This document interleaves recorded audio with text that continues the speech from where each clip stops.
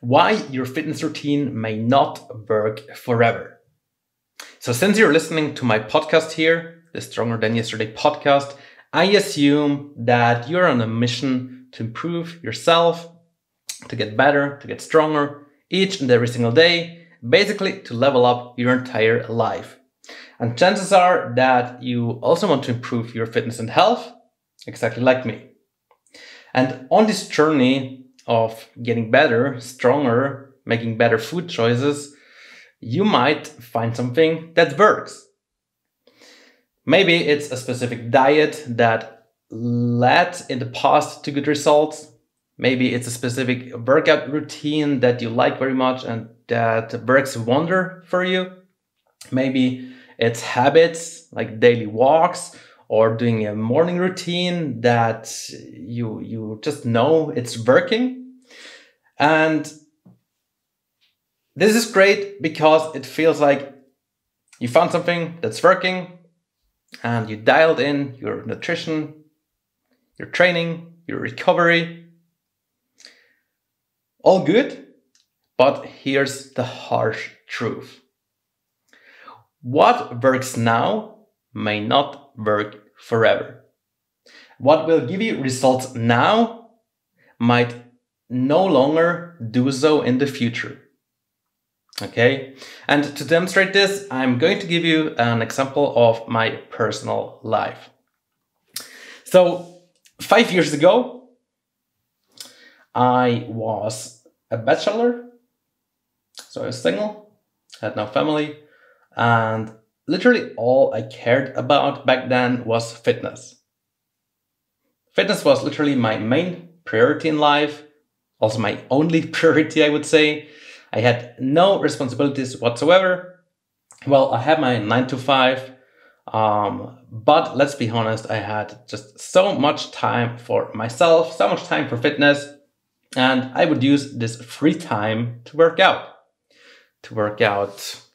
on a daily basis, to work out very hard, long, intense workout sessions. I would also follow a very strict diet plan. So I would count calories, weigh my food, I would meal prep, I would try out different diets like keto, paleo, low carb, whatever is out there. I've tried them all. And another crazy fact here is at the time, I didn't eat any chocolate whatsoever. I didn't eat any crepe food, no pizza, nothing, no burger, literally nada. Okay, no junk food whatsoever. I was pretty hardcore, okay? Lots of training sessions, high volume, lots of supersets, drop sets. At some point in my life, I would even work out similar to a professional athlete, I would say, especially back when I trained at Venice Beach. So for those who don't know, I lived in Santa Monica, Venice Beach, like the mecca of bodybuilding, like for seven months it was. And initially I would go there to study English, and I ended up like working out all day long. This is like pretty much how I developed my passion, and like just an amazing time because you go to the beach, you work out at the beach with the equipment that is there. So there is on one hand the gym where Arnold and the old school bodybuilding guys would train, and then on the other hand you have the calisthenics community. So this is the people who just use their own body weight to work out, and you can find their rings and parallel bars and like all this cool stuff. Fantastic community, and even the thought of this time when I was there. Maybe if you watch this on video, then you see me smiling right now because it's such a good time in my life, for real. I made a lot of good friends there.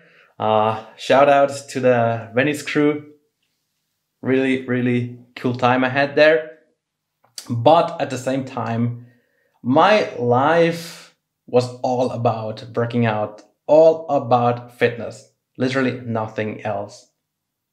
So just to give you an idea, I would probably go to school in the morning, 2 or 3 hours.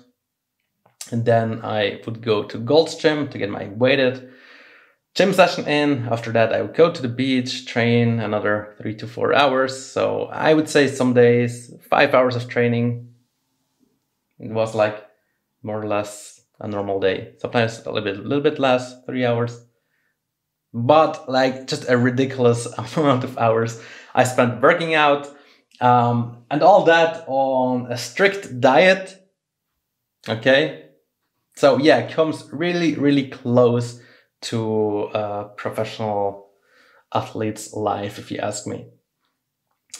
The thing is, even though I consider this as very hardcore, it worked. It worked very well. I've gotten great results, and I felt good. I felt good. Yeah, there was a time I clearly overtrained, and when this happened, like my body literally signaled me, dude, you have to like go gear down, gear down for real, because like at some point I would just no longer feel good. I would just overtrain. I don't go into this topic because I wrote a blog article about it, and overtraining is not cool. It's not cool at all. I think it can be compared with a burnout. Burnout usually comes from a lot of stress, and overtraining is pretty much the same with training and working out. So if you just like work out so much and don't let your body recover. So very, very similar to a burnout. Okay. Anyway, I found something that worked. I had this ultra hard training program that required multiple hours a day. I had this very restrictive diet. I got results. It worked. It worked really well. Now, 5 years forward to today, looks a bit different. I have a family. I want to spend time with my daughter as well as my fiance. I'm having my own online fitness business. I have a lot of clients who count on me. I also have 2 employees. I have to organize school, kindergarten for my daughter, right? To organize daycare. I have to do like the household chores, making groceries and all that. Especially now when my fiance is at work. It's tough, by the way. Shout out to all the single parents out there, because the past couple of weeks, it really showed me how hard it is. Like when you're alone, quote unquote. As said, my fiance is working. So some days I would try to get some work done at the same time, look after my daughter. And she's like almost 3 years old. And if you have children yourself, you know how children are when they're at this age. Crazy too, it's called, right? It is really crazy time. And it requires a lot of patience. A lot of patience. So shout out to all of the single parents out there. Anyways, I'm coming back to what I intended to say. Nowadays, obviously, my priorities shifted. Working out is still a part of my life. Fitness will always be there. But obviously, I can no longer work out for several hours a day. Also doesn't speak to me anymore. I also don't really have the time to do that anymore. My business is very important to me. My family is important to me. And balancing those areas can be tricky, as you know, can be tricky. Now, I also want to have, let's say, lunch every now and then with my family. I also want to go out and have date nights with my fiance. I also want to have a good time with my daughter, and every now and then that means eating some chocolate with her and all that. I also don't like to say no to desserts anymore. I just won't do that. Like, yeah, sometimes I know it might not be best for my body, but on the other hand, if I have a good time with my family, if I have a good time with my friends, I sure as hell get the chocolate and the junk food. Okay, simply because I'm in a complete different phase of my life, where now fitness is still important to me, but it's no longer the number one priority. It's no longer the thing that, you know, controls, rules my life. Okay, hashtag balance is key. Now, my stress levels are clearly higher nowadays than back then, which affects recovery, of course. If you sleep less and if you live a stressful life, you need to pay more attention on recovery. Make sure that you rest enough. If I trained as intense as back then, I would most certainly burn out. Because working out is also stress on your body. Now, I serve a lot. Let's say I serve dozens of clients. I manage a small team, 2 employees, even a few more part-time. I have my daughter. I have my family. I need to make sure family stays under control, right? I need to make sure that the house doesn't burn down. Again, crazy too. My daughter, like, yeah, we leave it at that. And all those things, they can be very stressful, okay? My stress level is certainly higher than back then. And if I would add now this hardcore training program into the mix to all the other points, like that already put stress on me, my energy will eventually run out. Now, what does that mean? Does it mean I don't need to work out anymore? Or does it mean I cannot have a family and work out? Absolutely not. This is not what I want to say. However, that simply means that we need to adapt, okay? We need to adapt to our life situation. We need to pivot our training methods and our diet habits. And it starts with simply analyzing your current situation. Okay? You need to ask yourself, are you someone who can follow a super strict diet plan? Someone who never wants to eat chocolate? Or are you in a phase where you also want to have brunch with your family and enjoy the croissant and Nutella or whatnot? Are you in a phase where you have a lot of stress? You have like exams and maybe you have your own business and maybe you have a newborn? Or do you live a relatively low stress life and you can really ramp up your training sessions? You really have to like think about that. And then again, in both situations, no matter whether you have a low stress life or a high stress life, you should work out. So you should work out no matter what. But what I want you to do is that you work out intelligently, okay? Be intelligent with your workouts and with your nutrition. Because what worked back then for me doesn't work anymore for me today.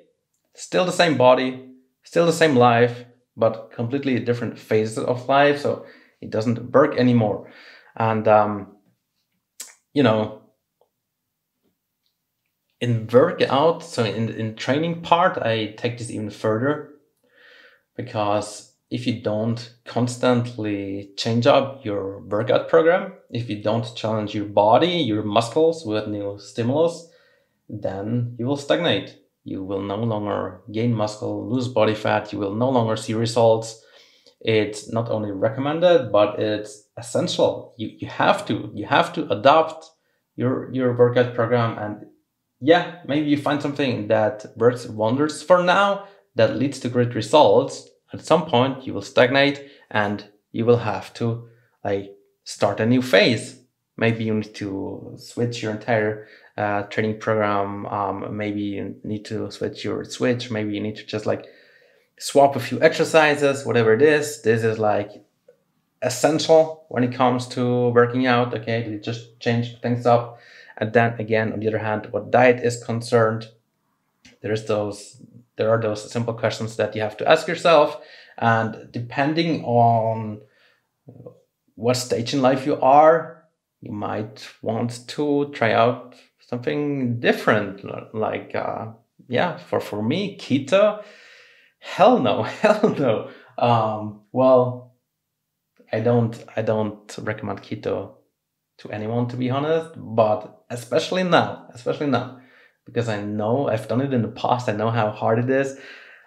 Just to stick to it, like impossible. Okay, and then how I felt and like the side effects I got.